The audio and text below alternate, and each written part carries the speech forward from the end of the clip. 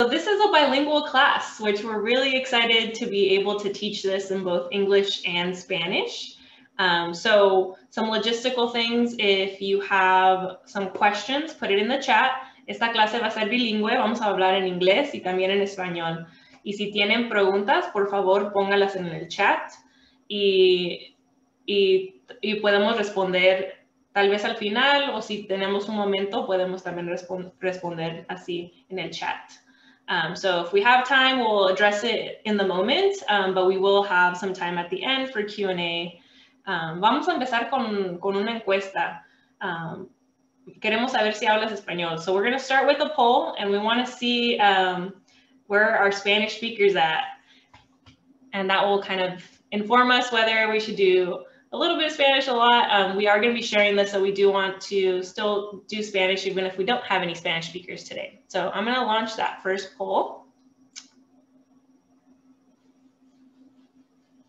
Estamos empezando la encuesta. Y por favor, díganos si hablan español, sí o no. Do you speak Spanish, yes or no? And you can answer both. If you are bilingual, we have some bilingual people on the call.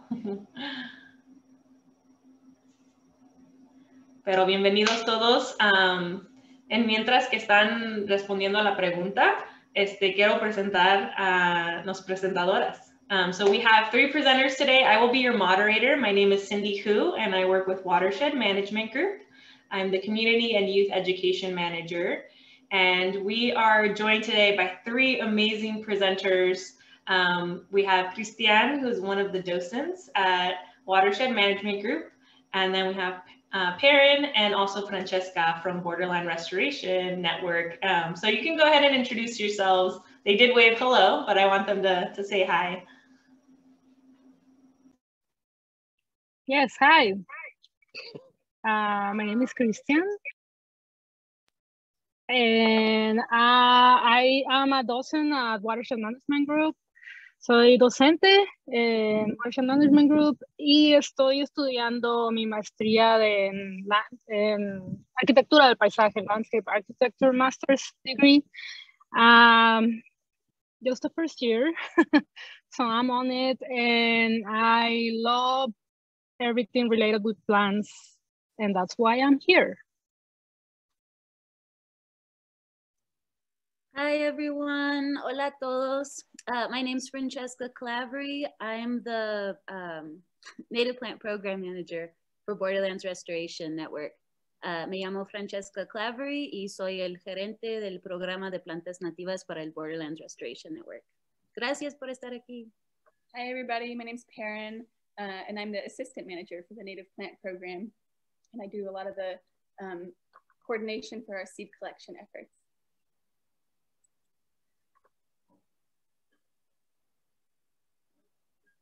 Thank you. So they will be presenting all you need to know about collecting, saving, and germinating seeds. And Christian is going to be helping out with some Spanish translation. I'll be jumping in there too. But we are going to do the best. It is a bilingual class, so we're going to jump in and do a little bit of both. So please bear with us. If you're not a Spanish speaker, we want this class to be accessible to everyone. So vamos a hablar en inglés y también en español. Así que demos un momento para para traducir lo que estamos platicando, porque queremos conectar con la audiencia que habla español. So yes, so please bear with us. Okay, thank you for doing the poll. It looks like we have some Spanish speakers, which is exciting. Me gusta ver que tenemos algunos que hablan español. Okay, so I'm going to start with our 50-year vision for Watershed Management Group. If you are from Tucson, or even if you're a transplant like me, you might have driven over an overpass in Tucson. And if you look over, it looks really dry, not a lot going on. But our 50-year mission, which is really ambitious, is to restore these rivers in Tucson. We want to get flowing rivers all across Tucson, and that will revitalize the area and bring new life, bring new animals, and just really create awesome habitat for critters, such as beavers, which is one of our other initiatives. So this is our 50-year vision, and we're really excited about trying to restore flows to Tucson. Cristian, do you mind doing our Spanish translation for our vision? Sí. ¿Y no puedes cerrar ahí abajito, Cindy, donde dice when to collect something that didn't download or something? Algo que no se pudo bajar. Nomás para no estarlo viendo. Let me try. Ok. En el 2013, Watershed Management Group estableció como su visión a 50 años el restaurar la herencia de ríos y arroyos fluyendo en Tucson. ¡Ah! Se fue.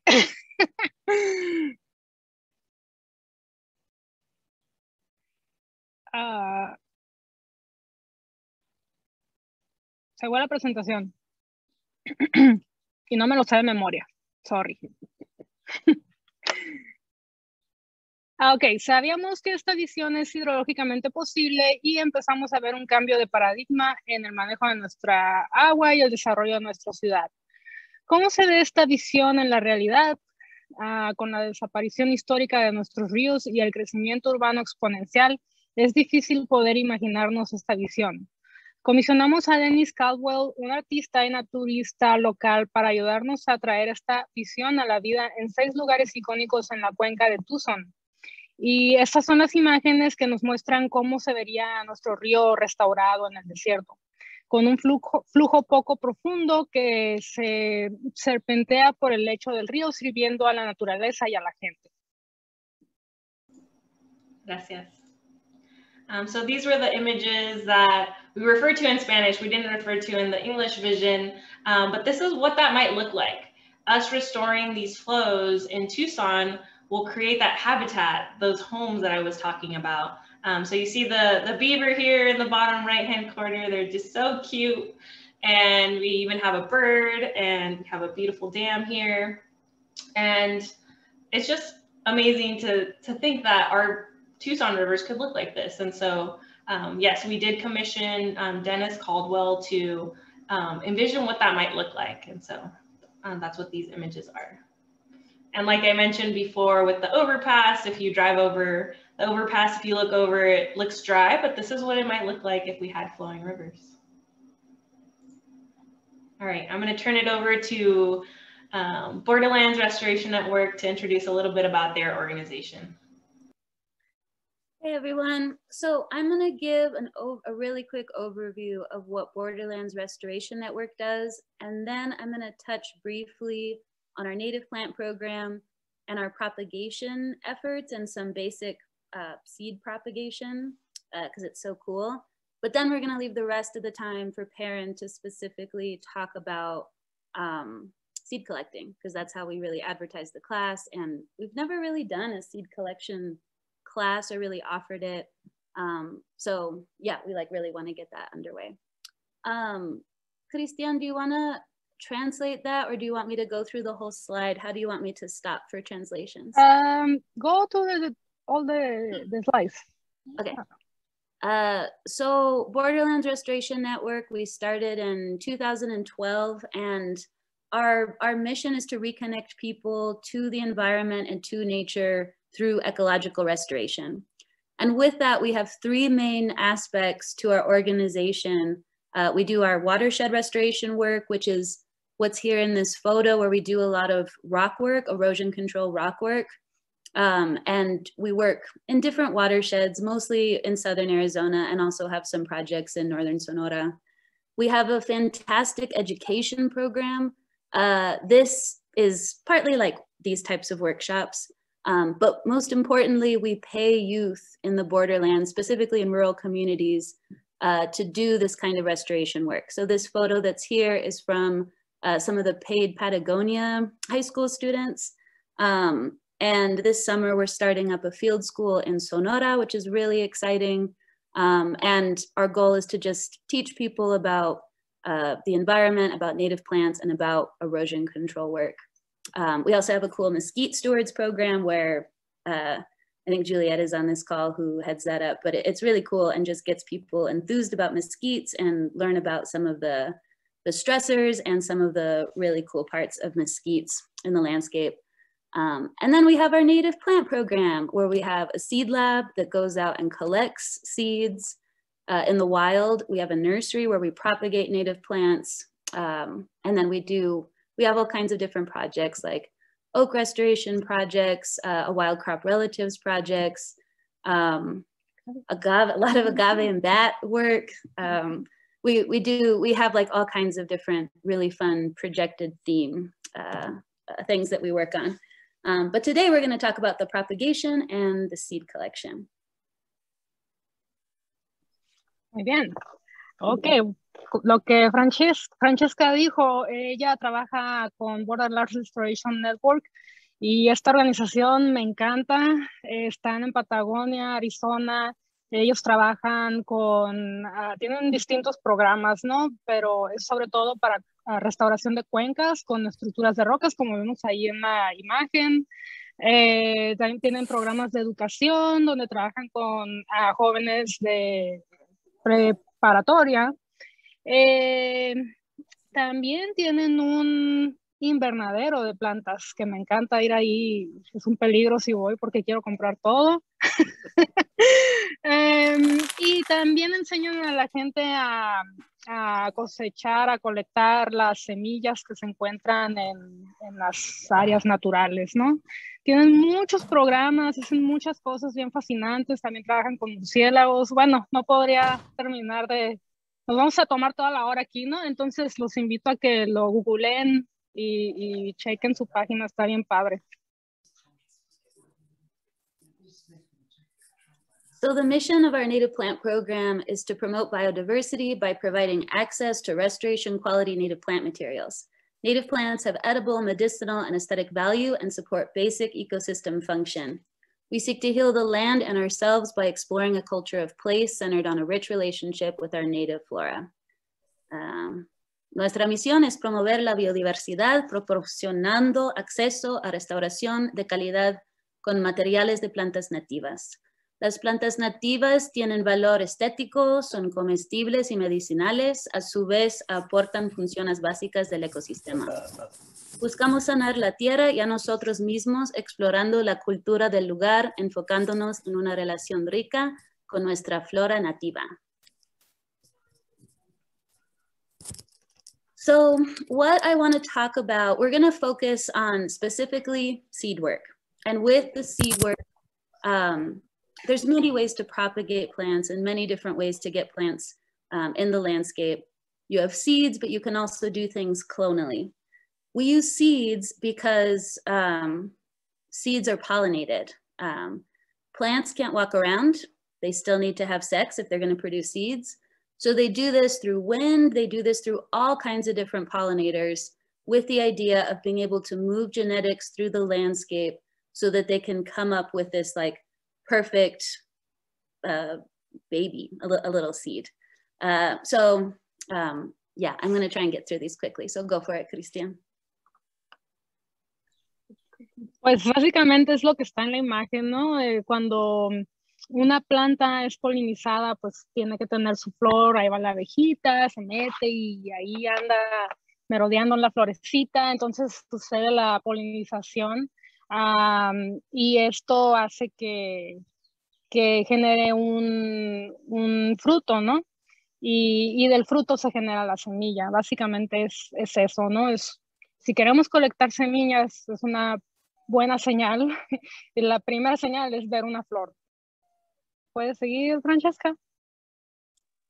Something that we do with our plant propagation and seed collection is we take very meticulous notes. So here's an example of what some of our accession numbers and propagation numbers look like, mostly because we partner with a lot of federal agencies and we want to look real fancy and show them all the stuff that we collect while we're out there. But it also allows land managers to know like exactly where the seed is from, what the GPS coordinates are, what watershed it's from, what elevation it was found at, all of that information. When you're out doing anything with plants, you don't have to have an accession number per se, but you should really write stuff down. And to this day, I think I'm going to remember something, or like I'm working with a cool plant that I'm like, oh, I'll totally remember this in like a few days and then write it down. And you like something that I'm not a super organized person. So especially for those of you that are unorganized, write everything down because it will help you with plants. Yeah, it's very important. Sí, lo que Francesca dice es que debemos de ser organizados y vamos a estar colectando semillas así en la naturaleza. Híjole, pues tenemos que marcar bien, ¿no? Qué semilla fue y no pensar, no se me va a olvidar, al rato lo anoto ya que llegue a la casa o no. Anótalo ahí mismo porque sí se te va a olvidar. Entonces, pues vemos muchas semillas y pues ya luego no sabemos qué tenemos, ¿no?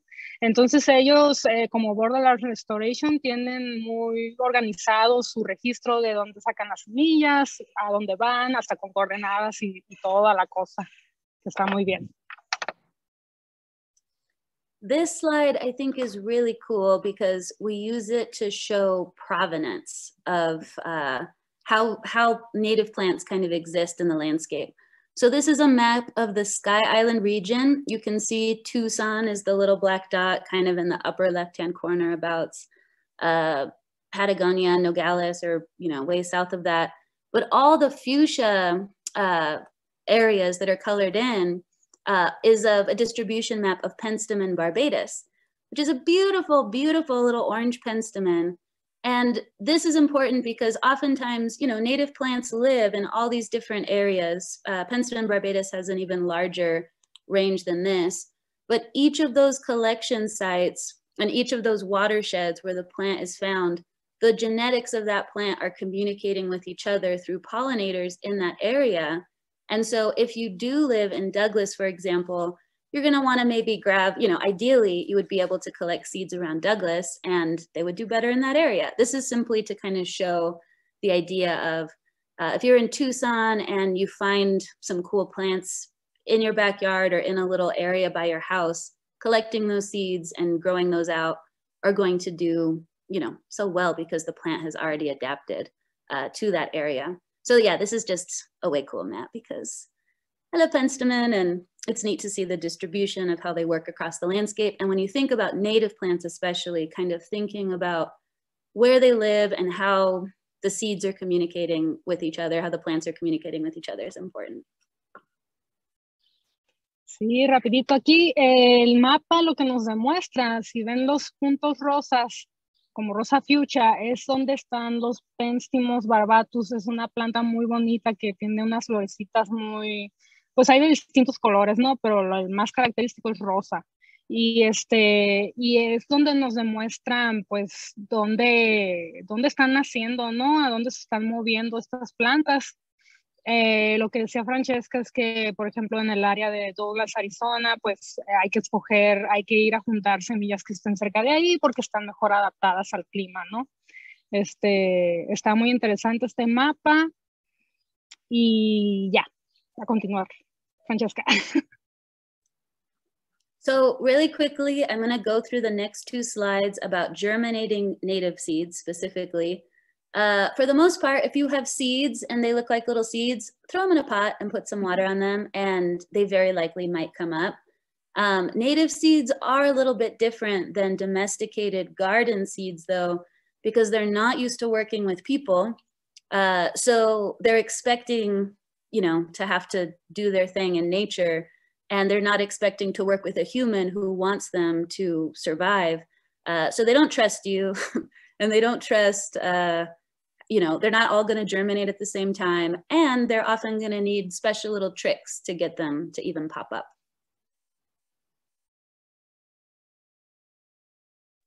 Aquí lo que nos demuestran las imágenes es cómo van a empezar a germinar las semillas, ¿no? Poniéndolas en su espacio, pero no significa que todas las semillas vayan a ser exitosas en germinar, ¿no? Por eso es que hay que tener una buena cantidad. Pero si estamos aquí en casa y si tenemos semillas que juntamos aquí en nuestro jardín, es bueno, es hacerlo de una manera sencilla, ponerlo en una contenedor de plástico con hoyitos abajo y su tierra y todo y regarla. Y tardan distintos periodos para cada semilla. No significa que todas vayan a germinar al mismo tiempo.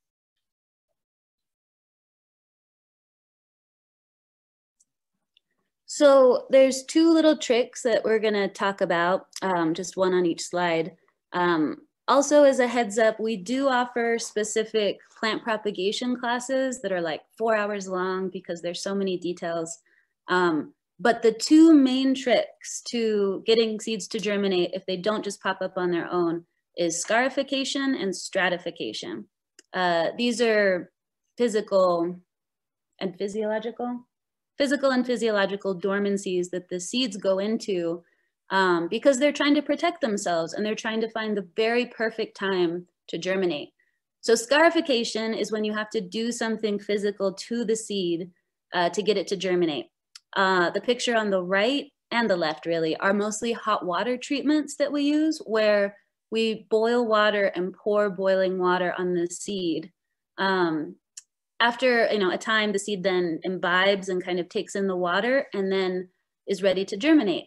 And people are so confused by why this would work, but for most scarification methods, there's acid treatments, there's different things that you can do. The plant is trying to wait for enough time to have passed. A mother plant never wants her babies, especially here in the desert, to just grow up right next to her because there's a lack of resources. And so she wants her baby to, like, over many years, in some cases, go through the streams and get taken in by a flood and like end up someplace far away from her. And then when enough water enters the seed, the baby can actually grow. Wow, casi me haces llorar, Francesca, con esa historia. Escarificación es una técnica para germinar semillas. Algunas de las semillas que nos brindan nuestras plantas del desierto tienen la corteza muy dura, la piel, la capa muy dura. Entonces lo que se hace en aquí al lado izquierdo, se ve que hay agua, ¿no? Les ponen agua hirviendo para ablandar esa capa dura y así, como quien dice, adelantar el proceso de germinación. Naturalmente estas semillas son duras porque estamos en el desierto y las plantas son muy inteligentes, saben que no van a germinar rápidamente, ¿no? En un año ya, ¡pum! No, o sea, tienen que pasar muchas cosas en la naturaleza para que ciertas semillas puedan germinar. Stratification is the other really fun one that's like people think is so mysterious, but really it's just the seed falling out. I mean, most of our seed collection, most seeds come off in the fall, in the majority of the Sky Island, especially in this area. And you don't want to germinate in the fall. You're just a little baby plant and then it's going to freeze on you. And so the plant starts counting, and it's really cool how seeds do math. But basically what we do to make the plant think that winter has come and gone, and sometimes there's hot or warm season stratifications you can do too. We don't do really very many of those because it's so warm in general. But you put the seeds in a little plastic bag with maybe some peat moss, or you can use another sterile media, and then some moisture. You don't want to like keep it soaked, but you want the seed to like wake up when it feels the moisture. And this allows the seed to think that once it's been in the fridge for, I don't know, we average like 6 weeks, then the plant kind of like wakes up after 6 weeks and thinks that that winter is gone. Ok, esto está interesante. Las bolsas de plástico es para hacer sentir a la semilla que están pasando el invierno. Aquí en el desierto, pues el invierno no es muy, ¿cómo se dice? Muy extremo, ¿no? Pero las semillas saben que tienen que pasar por un proceso de frío. Entonces, son 6 weeks, you say, Francesca? 6 semanas en las que se tienen que pasar, se meten al refri con todo y bolsa. Esto es una técnica para algunas semillas, no para todas. Pero sí está interesante.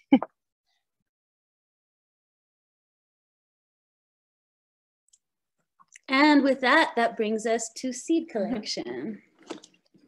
All right, so kind of backtracking back to before you're propagating the seeds, you're going to want to collect your seeds. And the first thing to think about when you're collecting seeds is what you're going to collect. So a lot of times we make a target species list. And to make a target species list, you need to ask yourself, what are your needs? So are you planning a pollinator garden and you want to have, you know, a plant with every flower color and every flower shape to attract bees and butterflies and hummingbirds? Or are you planning just to support nectar feeding bats? Or are you planning to do erosion control? And once you kind of know what your needs are, you can target the plants that fit those needs. So the first thing is really thinking about what your needs are and creating a list or like an idea in your head of what you want to collect. Muy bien, aquí vamos a ir por pasos, ya vamos a empezar con el tema de cosechar semillas y la primera pregunta que nos tenemos que hacer es ¿para qué queremos las semillas? Eso es muy importante porque ahí nos vamos a seguir con las distintas técnicas que hay, ¿no? Para lograr lo que queremos. And then the next thing is to, I guess this maybe goes in the last slide too, is where to collect. So maybe you're going to collect in your yard or around your neighborhood. And if you're going to collect on public lands or private lands that are not yours, you need to get permission. I just have to say that just so I don't encourage people to go collecting and get in trouble. So sometimes, depending on the situation, if it's public land, you need pretty formal permission. If it's like, you know, Forest Service, at least if you're collecting more than a certain amount. But if it's like your neighbor's yard, front yard, you can just go over and be like, hey, I want to collect these wildflower seeds. Is that fine? And get verbal permission. And a great way to collect is a lot of times in the kind of like public spaces around the neighborhood. You can find a lot of wildflowers in those areas. So figuring out where to collect, and you can watch during the bloom season where you're seeing the plants that you want to collect, where they're blooming, and then make a mental note of those spots and go back to them when it's time to collect. Bien, aquí estamos hablando de dónde vamos a juntar nuestras semillas, a colectarlas. Puede ser en tu propio jardín, puede ser en tu vecindario, o puede ser ya yendo a un parque nacional, entonces ahí sí ya necesitas permisos, ¿no? Ya para ser éticos, ¿no? Y justos con lo que estamos haciendo. Entonces es nada más estar atentos a dónde vamos a colectarlas y si requerimos de algún permiso o algo. Can we stay on this slide for a sec? Sorry. This is just a continuation. So the identify your population. So that's the next kind of thing, which goes back to what Francesca was talking about with the penstemon barbatus and the distribution, is thinking about how the plants that you want to collect are communicating with each other, which is usually via pollination. So a population is usually a group of plants that's sharing genetic information. So you have to think about how a plant is pollinated to figure out how big the population is. So if a plant is wind pollinated like grasses, the populations can be huge because wind can carry pollen, especially grass pollen that's very light, miles. So it could be, you know, thousands and thousands of plants. Whereas maybe this plant, another plant you're collecting is growing in a really small little area, and it's pollinated by bees, and you have to think about how far a bee can really fly from plant to plant to to pollinate the plant, share the genetic information in that population. So think about how big is your population, approximate how many plants are in your population. Ok, aquí se trata también de identificar la población de las plantas que vamos a cosechar las semillas, ¿no? Y ver qué tan grande es esa población, porque pues no queremos acabar con toda la población de cierta planta, por ejemplo, los pénsimos que veíamos hace rato en el mapa. También tenemos que ver si estamos en un área así grande, ver cómo las plantas se están comunicando entre sí, y eso se ve, esto yo no lo sabía, lo acabo de aprender apenas, cómo se polinizan, ya sea por el viento, ya sea por los polinizadores, y ver, por ejemplo, si se están polinizando con abejas, qué tanta distancia puede volar una abejita, ¿no? O sea, es interesante saber todos esos datos.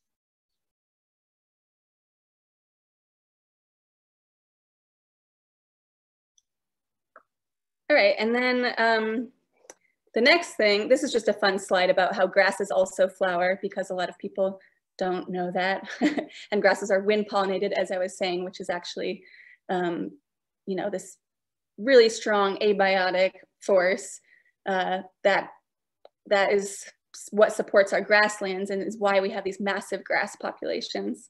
And this one's in English and Spanish, so you can read it. But I have a note for the next slide, actually, which is about the next step in seed collection is watching phenology. So you've identified what you want to collect, you've figured out where you want to collect it, and you've figured out about how big the population is.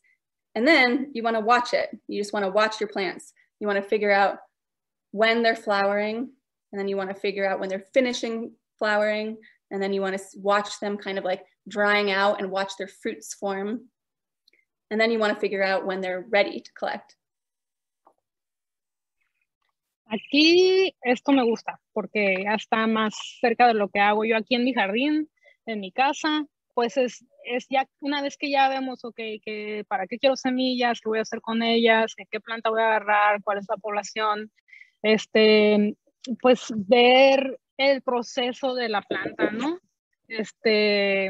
Ver cómo se está reproduciendo, ok, ya salió la florecita, ya se polinizó, ya está el fruto, ver todo ese proceso de la vida de la planta. Y nada más estar esperando así para cuando ya haya semillas.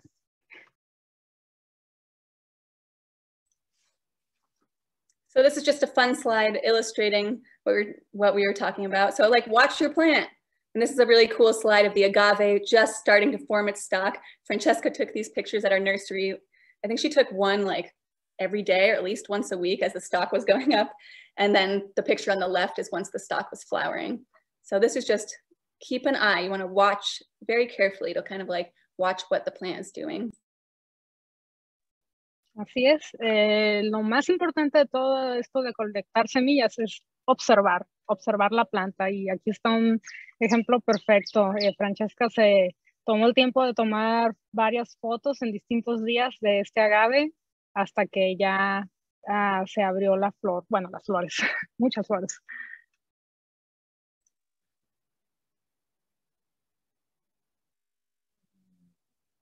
All right, and then, so this is really just to illustrate kind of plants in flower and then those same plants in seed. So in their different stages. And one of the important things to consider when you're observing your plant phenology when they're flowering is to consider kind of our seasons here in Southern Arizona and how the flowering follows the seasons. So here we have 2 rainy seasons. We have a cool, you know, like winter rain, hopefully, and then we have a summer rain also, hopefully. Sometimes it doesn't happen. And usually flowering follows rains. So we usually think about our plants here as cool season plants or warm season plants. Cool season plants do most of their growing in the fall and winter, and then they bloom in the late winter, early spring after the winter rains. And then maybe a month or so later in the late spring, early summer, they're going to seed.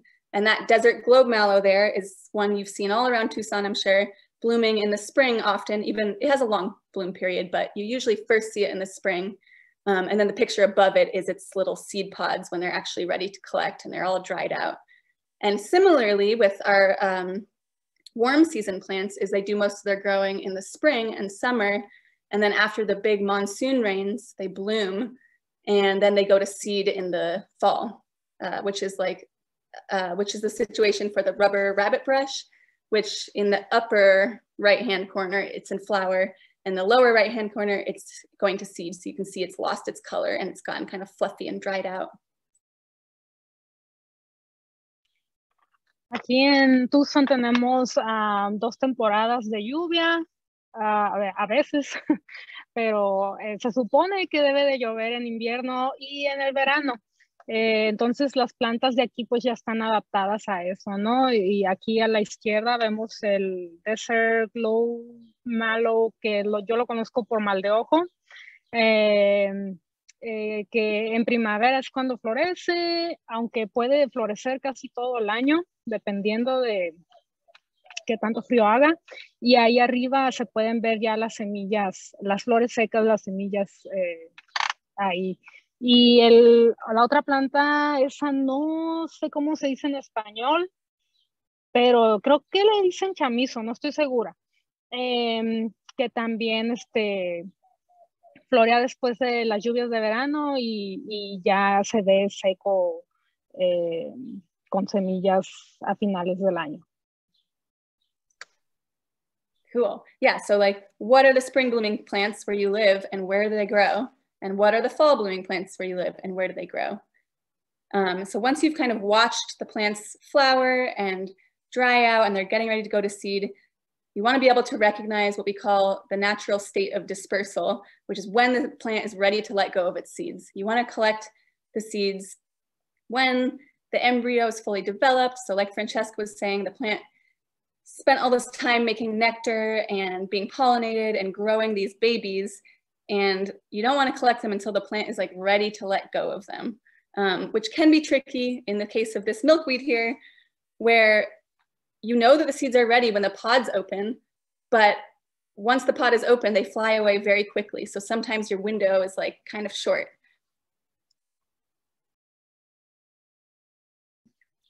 Este es un ejemplo del algodoncillo, milkweed le decimos acá en Estados Unidos. Y lo que dice Perin es que tenemos que esperar el momento preciso en el que las semillas ya estén listas para colectarlas, ¿no?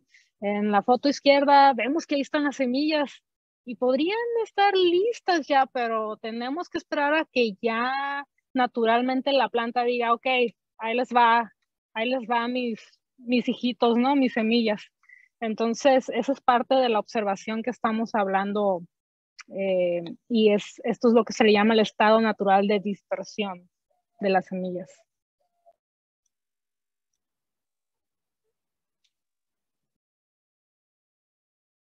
So we have a little video. I'm going to play maybe the first part and then fast forward to the end because we're running a little behind time.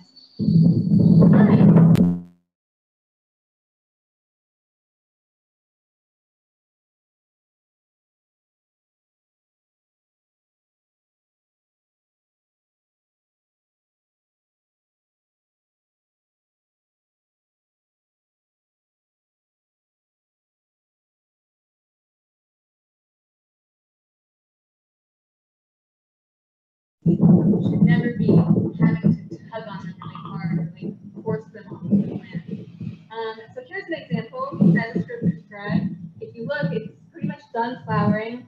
The petals are starting to get pretty crispy, so that's a good sign when you're watching the flowering phenology. The petals are crispy.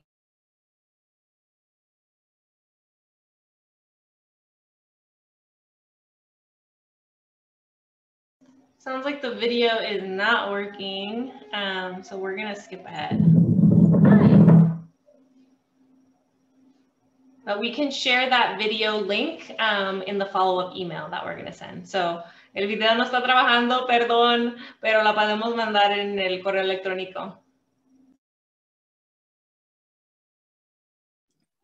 All right, so skipping ahead, maybe we can watch it later or send it out. But basically, the whole point is just to recognize when your plants are ready to let go of their seed, and you want to collect them when they're ripe. Otherwise, it's wasted seed. And then the other important thing to consider when doing seed collection is ethics of harvest. And here is just this little section called The Honorable Harvest from Braiding Sweetgrass by Robin Wall Kimmerer, which I think is very beautiful. And it really just sums up everything really nicely.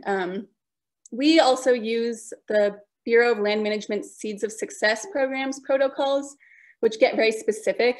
Very simply, our rules are never collect more than 20% of what is available in a given population. So that's where your population is important.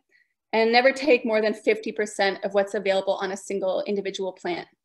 You always want to leave some, always want to assume that some creature has taken some before you, and somebody will come and take some after you, and you want to leave a little for the plant to be able to regenerate itself. Of course, if it's in your yard, and you're like, I don't want this to seed anywhere, you can take all the seed. But if you want it to reseed itself and grow and actually be able to spread maybe within your neighborhood, it's always good to leave some. Sí, básicamente aquí es pues tener consideración de los demás, ¿no? Incluyendo aquí también a los animalitos, a los pajaritos que se pueden alimentar de ciertas semillas de las plantas y no acaparar con dejar pelona la planta, ¿no? Sin semillas, eso no es ético. Este es un extracto del libro Braiding Sweetgrass. Es como un poema, lo veo yo, y está muy bonito y con mucha razón seguir estos pasos éticos. And then you want to get collecting. So this is just a slide that basically shows some of the really basic tools that we use a lot when we do seed collection. 5-gallon buckets are fantastic. Paper bags are great. Some garden snips and gloves are always useful. And always a pen for writing down information, like Francesca mentioned. A lot of the techniques that we use oftentimes are just hand stripping. So like with a grass, for example, you might have a long inflorescence and you just take it with your hand and strip upwards and then put your seed into your bag or your bucket. And we do a lot of just manual collecting, like, you know, gently pulling on seed heads, or sometimes we snip inflorescences, like for a penstemon, for example, when you have a bunch of upward facing pods and it's totally dried out. And if you knock it, a lot of times you knock seeds everywhere. So sometimes you might take a section of that stalk, like maybe half of it, and then you dump it upside down into your bag or your bucket. And then for writing down information, it's always great. We take really detailed notes, but it's always useful to write what you're collecting. So the name of the plant, so you know, the date, so you know when you collected it, and the location. Those are probably the 3 most important bits of information. And then the one other thing, I mentioned this in the video, but I'll just quickly touch on it. There are some species that will do an after ripening. It's only really asters, so it's not super common, but a lot of asters you can actually collect when they're done flowering, but before the seeds are ripe. You just have to collect the entire seed heads. So thistles, for example, a lot of times we will collect the seed heads once the flowers are closed and they're dry, and then you just leave them in an, you know, laid out on a tarp or in a screen. And then once they like fluff out and are super dry, you can actually like stomp them and get the seeds out of the seed heads. Or in other cases, for non-thistles, sometimes you don't need to stomp them. So sometimes that's really useful to have the snips for after ripening seeds. Este es el material que Francesca y Perin usan para colectar semillas cuando van al campo. Muy fácil colectar en una cubeta de esas con unas, tengo yo las mías, las bolsas de papel y el Sharpie, el plumón y los guantes, muy importante. Pero el plumón es para, como dijimos hace rato, anotar de dónde sacaste las semillas, en qué áreas tuviste, qué semillas de qué planta es, porque luego se nos olvida. Y de tanta emoción, ¿no?, de andar afuera ahí. Y ¿qué más? Hay distintas maneras con distintas plantas. Por ejemplo, no agarré bien el nombre de las plantas esas, ascardos, que nada más se le corta la flor seca y ahí trae la semilla, pero toma un tiempo más en que se seque, y entonces ya cuando te la llevas a tu casa ya va a estar lista, ¿no? Pero para eso son las bolsas de papel, para echar todo ese material. Oh, and then, oh yes, so one more note, kind of transitioning to this slide, is when you're transporting your seeds, never leave them in the car. It's very easy to forget them, and in Tucson, you know, even in October, it's like that second summer, you will just bake your seeds. So don't forget them in the car. And ideally don't put them in like a sealed plastic bag, especially in the car, because the humidity difference, it can be really bad for the seed. It can get them to rot, especially if there's any like non-seed plant material in there. So then the next step is like kind of pre-processing. So before you're like cleaning your seeds, we always want to lay them out to let bugs crawl out. That's super important, and to let them dry out. So if you've stuffed a lot of seed in a paper bag, you want to kind of like decompact it, let it fluff out, put it on maybe a hanging tray, like in the picture on the right. Or if the seeds are really small or the collection's small, turkey trays work really well. And if the collection's bigger, a tarp on the ground works really great. And you just want to spread your seed out in a thin layer and let bugs crawl out and let it dry out for a week or two. Fans can help, and dehumidifiers are also really helpful for getting it really dry. Although in Arizona, it's not, you know, it's not a huge issue, just during monsoon season. Ok, aquí estamos hablando de cuando ya tenemos las semillas y ya las vamos a llevar en el carro. No se les olvide, no las vayan a dejar en el carro, porque, bueno, si viven aquí en Tucson, hace mucho calor y se van a tostar y se van a echar a perder. Entonces no queremos que todo ese esfuerzo, ¿no?, de la planta, tanto de la planta como tanto de nosotros de ir y colectar semillas, pues se quede echado a perder ahí en el carro caliente. Esa es una. La otra es las bolsas de papel son muy buenas para que no se junte humedad en las semillas, y porque la humedad es el peor enemigo de las semillas que están guardadas, ¿no? Entonces, si están pensando en llevar las Ziploc, las bolsitas de plástico no son buenas. También los abanicos, si viven en un lugar que es muy húmedo, aquí en pues, Arizona no sufrimos de humedad, solamente en los meses del monsoon, pero no mucho. Pero bueno, los abanicos ayudan a mantener esa humedad fuera de las bolsas con las semillas. Entonces se tienen que mantener en un lugar seco, y el otro aparato que está ahí es un deshumidificador, que también ayuda si viven en lugares con mucha humedad. So then you want to clean your seeds, which for different purposes, there's different levels of cleaning. A lot of times it's like, how clean do the seeds really need to be? If you're using them at home, a lot of times you can just get rid of big twigs and leaves and like big material that's not seed, and then just throw the seeds in a pot. It like doesn't need to be super clean, but it can be useful if you're going to store them for maybe a couple years before you want to use your seed. And so cleaning is really just separating seeds from non-seed plant parts, so like twigs and leaves, which we call chaff. And that prevents rot when that organic material breaks down. And the easiest methods and like tried and true methods are really, really simple screens like you see on the right there, separating all the seed and non-seed stuff by size.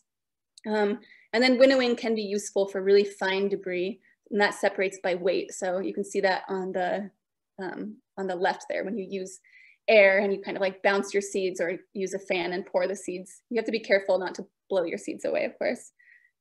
Other great at-home seed cleaning methods are a kitchen sieve that you might use, like a strainer, or tweezers are really useful for picking out small pieces. But in general, you want to ask yourself, how clean is clean enough? And is it, you know, oftentimes it's fine to have the seed have some plant material in it. And sometimes you don't want your seed to be super perfectly clean, because insects apparently really like to carry it away more when it's cleaner. So the big picture is getting rid of big pieces of plant like twigs and leaves.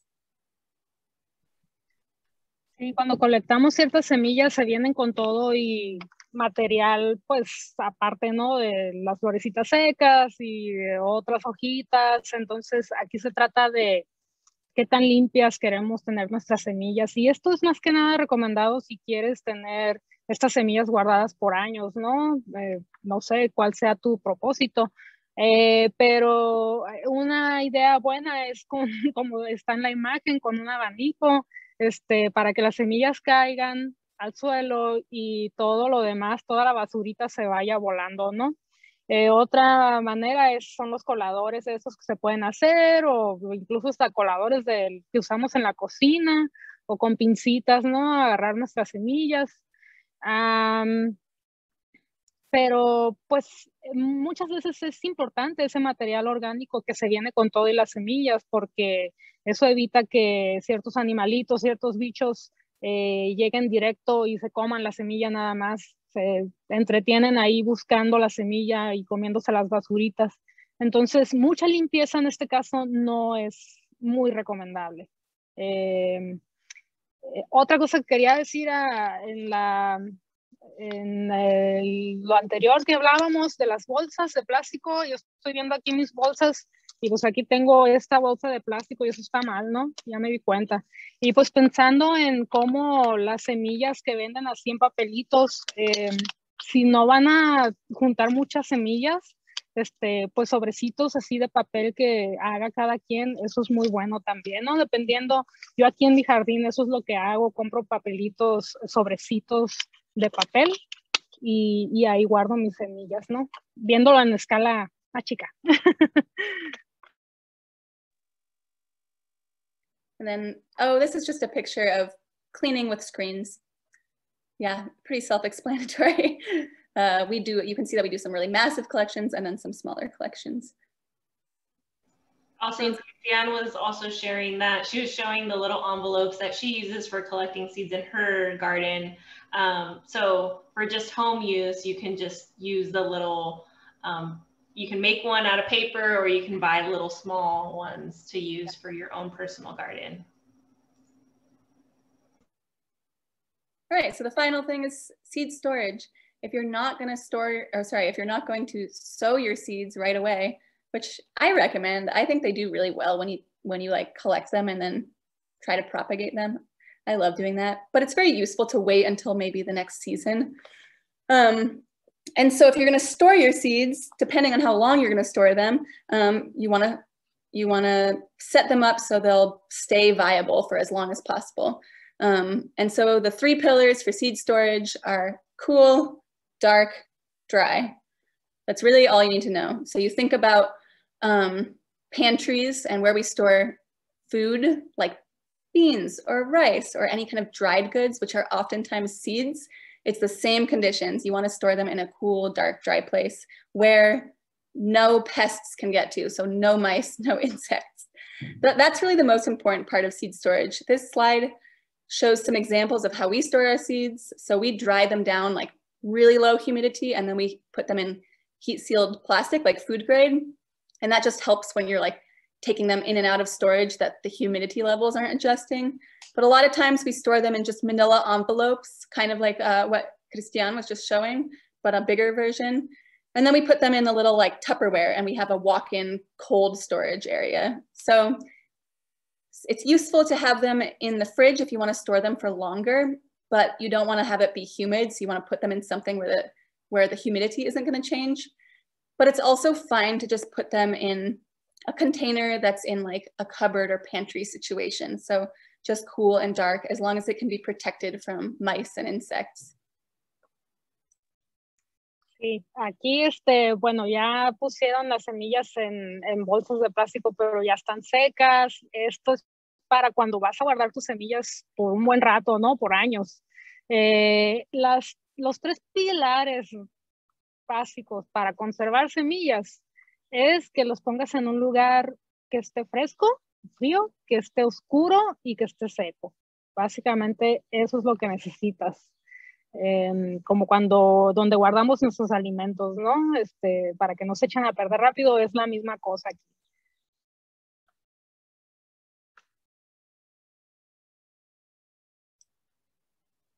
Want to talk about it? That was, yeah, first of all, excellent work, Perin and Christiane. Christiane, we want to hire you for all of our translation needs. You're so, like, yeah, that was really fun. Yeah, you did such a great job. Before we get into questions, we want to do a big shout out for, we're doing a big hiring effort for this fall, where we're going to be hiring like 10 people for a temporary job that are paid $16 and then $17 respectively, depending on if you're a lead or a seed collection tech. The information is on our website at borderlandsrestoration.org. And there's housing, there's like bunk housing, because it's often hard for people to move to Patagonia and find housing for the short-term work. But yeah, we collect hundreds of pounds of seed, and Perin is in charge of all of our seed collection. And it's a really wonderful, impressive effort. So if you want to be a part of it, because this is probably the last year we're going to have this super big contract, because it's exhausting. Yeah, Joaquin, yeah. We'll hire Joaquin. And Christian. And Christian. Dream team. But yeah, like, so spread the word also, even if you're not interested personally, if you know someone who would be a good fit. We really want people that care about seeds and are excited about the work. So we figured we'd throw it to this group that signed up for the class. But yeah, thank you. And yeah, turn it over to Cindy and for questions or whatever. Thanks, everyone. Thank you. Aquí están diciendo que van a hacer un trabajo muy grande y quieren,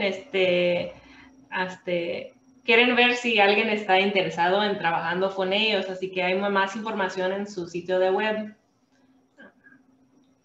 Aquí tenemos unos libros para identificar las plantas. We have some books for identifying plants. These are recommended by Christian, I believe. These are what she uses to identify plants in her garden.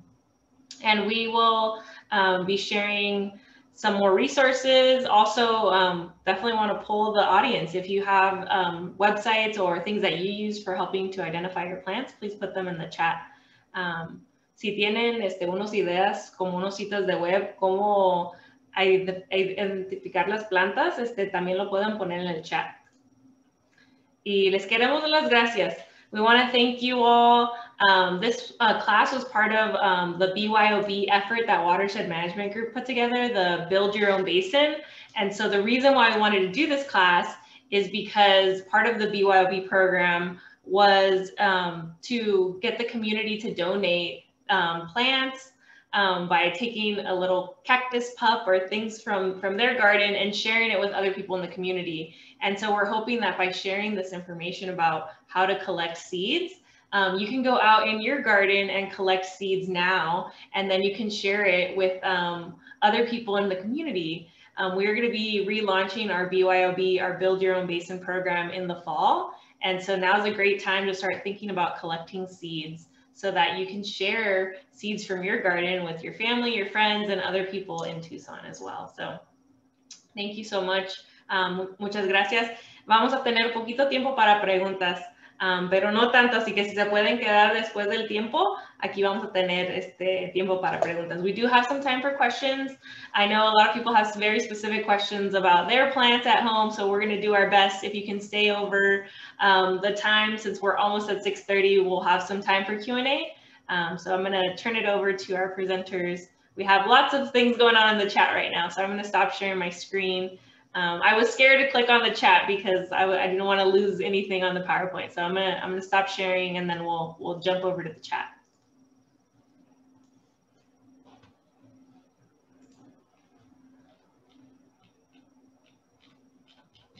Lots of thank yous. Yes, thank you for being here. Okay. So if you want, you can unmute yourself and you can ask your question yourself. I'll be scrolling through and see what I can find and ask our presenters.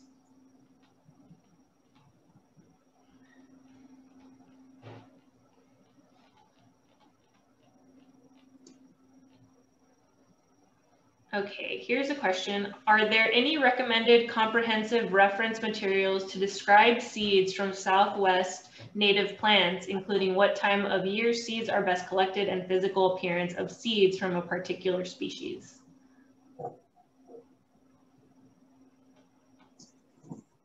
Pregunta.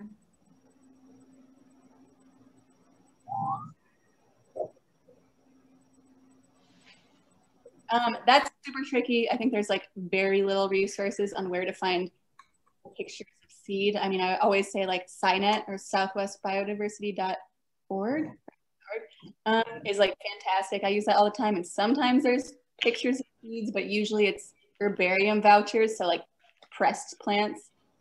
It's really hard to find like good images of seeds that you can like search by species. You could also check though, the Native Plant Network. They at least have, it's like sourced from all different nurseries, like and different, you know, propagation people. And it's like how, it's like propagation tips for native plants in the Southwest. So that can be helpful for seed propagation. I don't know if they have photos of seeds on there, but that's worth a look too. Yeah. I can't think of anything else, honestly. Yeah, we don't have a good comprehensive book that we use. And honestly, I don't know, we Google stuff all the time, even for propagating things. We start, you know, we'll like ask another nursery or talk to a friend, but also like just Google it and see what you can find. But yeah, we don't have like a big reference for seeds. Maybe we can look at that. Yeah. Could you tell me like when is a good time to plant desert marigolds and like tansy aster seeds? Like, is now a good time to sow them in the ground or no? I mean, you should really sow seeds whenever you are ready to do it. The problem with sowing desert marigold is that it's a cool season plant. So you won't see it for quite a while. That's one that like needs, you know, wants like a little bit of a cool over winter season, even though it's in the low desert. But yeah, ideally you can put it in the ground now. It might be carried off by insects. So you'd want to like water it and get it to grow, and then you wouldn't actually see it flower for a while, maybe next spring. For tansy aster, it might be better to wait till the fall. Yeah, that's what I would do, is wait till the fall. And then tansy aster you could do now. That's usually more of a warm season plant, and that'll like bloom in the fall. At least where we are, it blooms in the fall. So okay, thank you. Yo tengo una pregunta. ¿Qué tipo de semillas son las que se refrigeran? ¿Como para la estratificación o para...? Pero sí, o sea, ¿qué tipo de semillas son las que se pueden incorporar pues a la refrigeración? Porque hay semillas, mencionaron que hay semillas que no se meten en refrigeración, pero ¿cuáles sí son las que son viables para el refrigerio? Pues puedes meter para el storage, para how do you say storage? Para guardarlo o almacenarlo. Sí, si lo quieres guardar, puedes meter a cualquier semilla al refri para guardarlo. Solo necesita estar seca. Para propagación, para estratificación, cuando le pones como con un poco de tierra y agua y luego lo metes al refri para sacarlo, muchas veces lo haces con plantas como el penstemon, como plantas así que necesitan un periodo de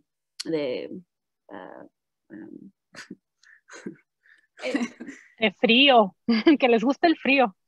El método de estratificación es mejor por plantas maderosas, like woody, de madera, y plantas que crecen en altituras más altas, y también por plantas que florecen en la primavera. Pero para guardar es bueno para todos. Si lo puedes poner seco. For storing seeds in the fridge, you can store any seeds in the fridge as long as it's dry enough for them. And then for propagation, for like cold stratification, where you put them in a little baggie with like some water and some some like soil medium. That's like good for woody plants, High elevation plants. high elevation plants, Spring blooming plants. The penstemons often need that in our neck of the woods. That works really well for penstemons. Yeah, that's a great question. Gracias, Yasmin. Gracias.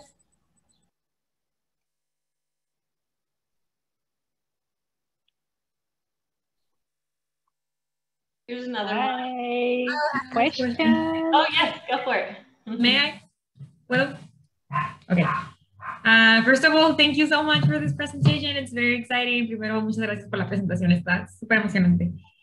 I would like to know something about ethical collection of a specific plant that is my favorite desert plant, the ocotillo plant. Mi pregunta es de la recolección ética de plantas, en específico el ocotillo, que es mi favorita y sé que está protegida, por lo menos en este lado. Yo estoy hablando de Mexicali. I know it's also a protected plant. I'm here from Mexicali. And I would like to know if Christian knows that what applies here in Mexico. Me gustaría saber si Christian sabe si que aplica acá, porque estoy muy... Gracias. Ándale, cachanilla como yo. Salud. Salud, salud. Con agua, claro. Híjole, del ocotillo he tratado. Cuando voy allá a mi rancho, allá donde está mi familia ahorita, están en Ciudad Constitución, en Baja California Sur. He tratado de agarrar semillas de ocotillo y no se me ha hecho porque no voy en el tiempo adecuado. Entonces, ahorita me voy para allá, entonces. Pregunto, no he visto, Francesca, do you know about ocotillo propagation? For propagation, the seeds don't store very well. But that, you know, that's what we've always heard. We used an accession that was a few years old and it worked pretty well. But for the most part, they say with ocotillo to sow it right away as soon as you collect it. And they pop up really well. Very, very easy to propagate. No stratification. No, the cleaning is very, very easy, very straightforward. They take forever to grow. Son muy, muy lindos para crecer. And that's... yeah, that's a big problem. Also, Angela, I'm from Calexico. I grew up in Calexico. Oh, Messina. That's awesome. But yeah, we love, and I don't know, I also love growing ocotillo from seed. We have a bunch, but they're like 3 years old, and especially here where it's colder, they're like this big. So one day when we sell them, it'll be like $800 for ocotillo. No. Okay. Y lo mismo para germinarlo, lo mismo que explicaron. It's the same that you explained to germinate. Yeah. Okay. Thank you. Thank you so much. Muchas gracias.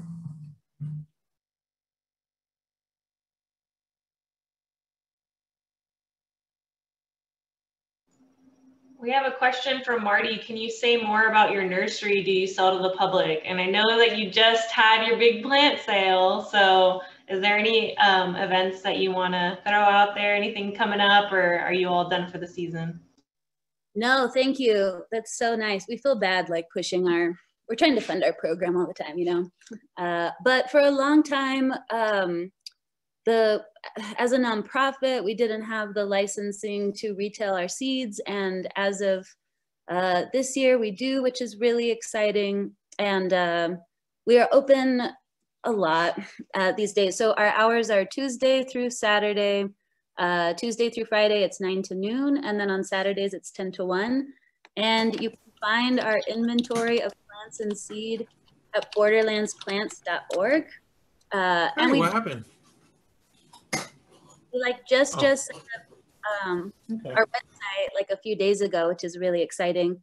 But also like come visit. And if you, wanna come say hi. We're in a town of 900 people and are so excited to be vaccinated and to have people out at the nursery and to, just like talk to people about plants. And if any of you are interested in starting your own native plant program or a nursery or seed collection, we love encouraging people to collect and grow more plants, because we really just think that so many more people need to learn and get excited about native plants in the first place. So we don't have any kind of weird like competitive stuff.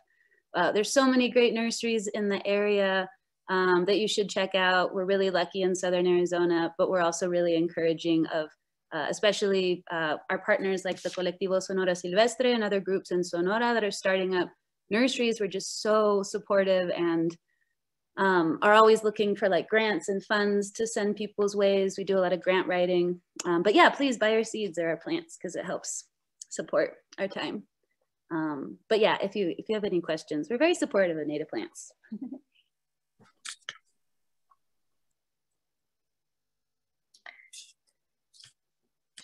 I have a question. So what I was wondering is, once you put a seed in a little pot and it sprouts up and so on, so how long do you wait before planting it into the ground?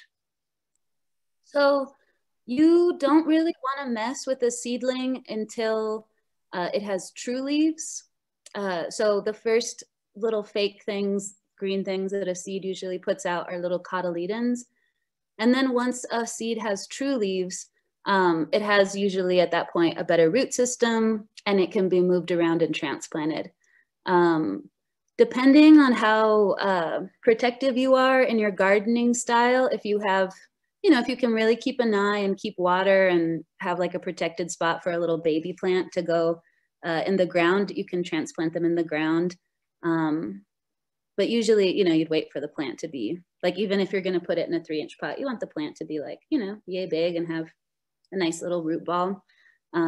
You also want to be careful with transplanting where you're transplanting it. So if you grew a plant in shade, in heavy shade, and then stick it right out into the sun, often the plant freaks out and often dies. So being careful about how you stage how the plant moves. But yeah, I don't know, generally once they have their true leaves, often when it's just cotyledons, you have to be really careful. And even in propagation, moving them around because they won't make it even in really good conditions. Thanks.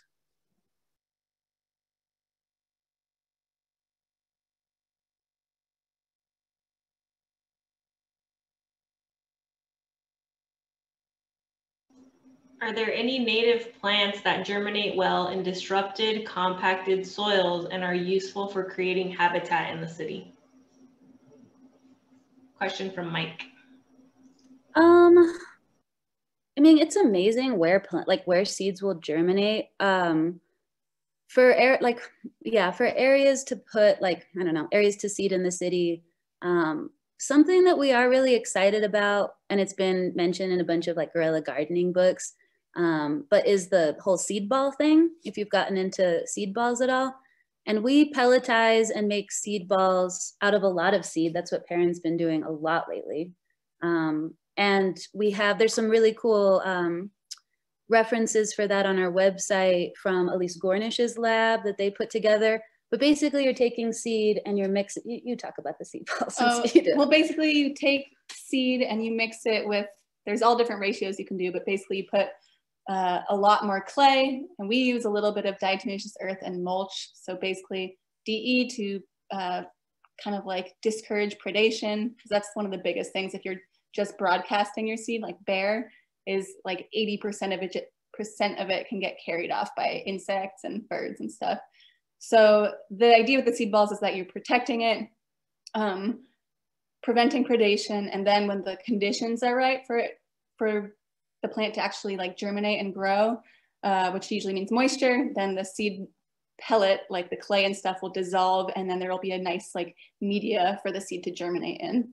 And that's really nice, mostly because so often we have people coming to us being like, I want to plant, oftentimes not in gardens when they don't have irrigation and they want to plant in like May and June, which is just like, oh, that's a terrible idea. It's the hottest, driest season of the year. And if you don't have any way to water it, like your plants are going to die. And so the seed ball idea is like, kind of like the long game where you can spread them out, and when the timing is right, then the seeds can actually like germinate. But in the meantime, they can just sit on the landscape and be protected. So it gives you a much like wider window for when to put seed down. And as far as species for like, dry, compacted soils in the city. And Celia.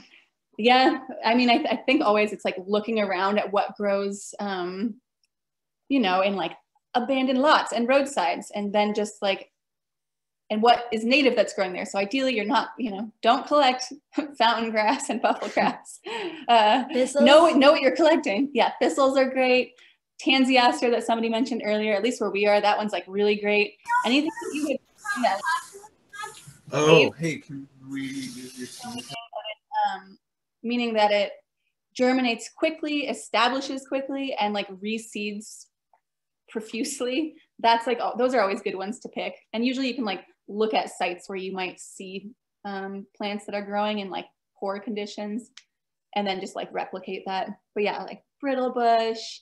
Even the Pennsylvania Perry, I would probably do great. Yeah. All the roadside stuff, they pick really good species. Asclepias subulata. Yeah, there you go. The desert milkweed, that'd be a great one. But making, you know, it's so hard to get stuff sown into an area unless you can really cultivate it. And the seed balls are awesome. And they're gaining in popularity for restoration work as well. And like the first time I read about it was in like high school in a guerrilla gardening book. So it's like really fun to see how stuff is working over time. The dahlias are great. Like you guys have Dahlia pulchra and also like the little fairy duster. I feel like those ones are pretty solid. Yeah. It's a great list, Perin. Like trying to rack my brain, think of what else. Oh yeah, desert marigold grows really well here in Tucson. I mean, you see it on the curbs and just growing all over the place. Nobody's watering them. This seems to grow really well. That's a great species. Yeah, I like those. Here's a question from Sarah. Please share the best method for sowing wildflower seeds in a rain basin, timing, and soil depth. So for sowing seed, when people aren't going to pelletize seed, we usually recommend that you would sow with the rains, and then you would want to rake, either rake your seeds in. If it's in like a rock basin, you'd want to cover it with a little bit of mulch to protect the seeds. And then really just like, you know, pray for rain and let nature take its course. A big problem that people often encounter when direct sowing seed is predation. And we've had seed go out that does really, really well in people's yards, and some people that have like a massive ant hill and their ants are just really aggressive and like eat all their seeds. And especially with the drought that we've had over the last year or so, it's been brutal on plants and seeds, both in the wild and in people's yards. But when we talk to people about sowing wildflower seed, we say sow with the rain, add a little bit of mulch and rake it in a little bit.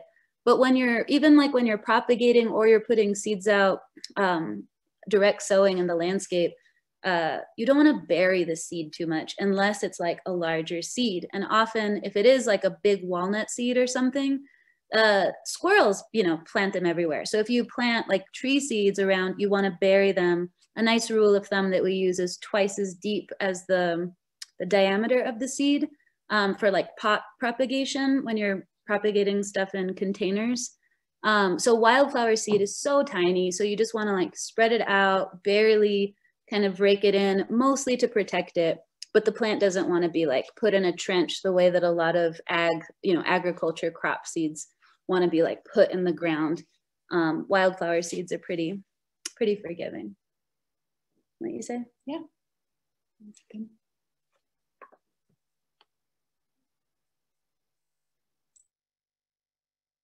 All right, we'll probably do one more question.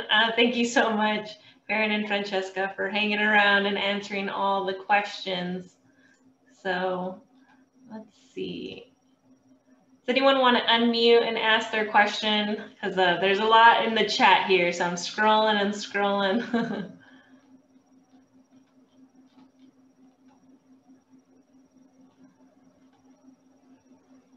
How do you get better germination rates for mallows, globe mallow? For direct sowing, mallows are pretty straightforward. Yeah, they've been easy for us to propagate. I'd say if you're having a problem sowing mallow seed and it isn't working, like in the ground, in the landscape, either check, how old the seed is, or you might have like a serious predation issue. But if other stuff comes up and the mallow doesn't come up, I don't know, that's super, super sketch. I don't know what to say about that. For propagating it in pots, one thing you could do with the mallow is like put it in a pot, get it to germinate, and then transplant it out. Even mallows with little cuttings do super well, where you can just buy a little like powder hormone at Home Depot or something and just like put a little bit, make a little cut on a soft piece of stem, and they root so easily. We love mallows. They're so fun to work with. Yeah, we haven't done any seed treatments for mallows and haven't had an issue, but I would say, like with anything, your germination rate also will depend on your seed quality. So that means how ripe was the seed when you collected it? Was it already buggy? Yes. Or was it stored well? And all that stuff will affect your collection and then how well the seed actually grows. So maybe if you're having seed that like doesn't do very well, especially if you're oversowing it a little bit, like say you're oversowing it 100%, you want three plants and you do 6, or maybe you do more than 100%, and you're not getting anything, and you've tried that same collection, like go and try collecting some more. The next, try collecting later, just changing up what you're doing with the seed that you're getting, or trying just a new batch of seed, because sometimes it just might be not good seed. Yeah. And I don't know, with any propagation issues or seeding issues, we always just tell people to keep trying. We've had so many failures and plants that didn't come up, seeds that didn't work. I had the hardest time germinating lemon sage, the Salvia lemanii. And then we tried a different seed source and it worked really well, where I was like trying all these different things and felt like I was doing a horrible job. And sometimes, the stuff germinates and then dies, and don't beat yourself up, keep trying. The pollinators and the landscape will appreciate you continuing to try. The plants will forgive you. It's okay.